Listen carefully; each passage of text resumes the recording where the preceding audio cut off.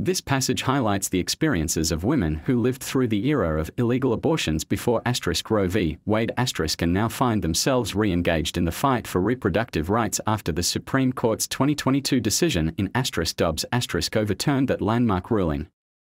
Betty Gunn's story is central to this discussion, as she recalls the harrowing experience of nearly dying from an unsafe abortion, which was common in the pre-Roe era. Her story, along with others like Diane Stevens, underscores the generational shift in how women view abortion rights. For older women, who remember the dangerous alternatives to legal abortions, the reversal of Roe represents a painful reminder of a past they thought was behind them. Many feel a deep sense of responsibility to fight for younger generations, to ensure that their daughters and granddaughters don't have to endure the same risks and challenges they faced.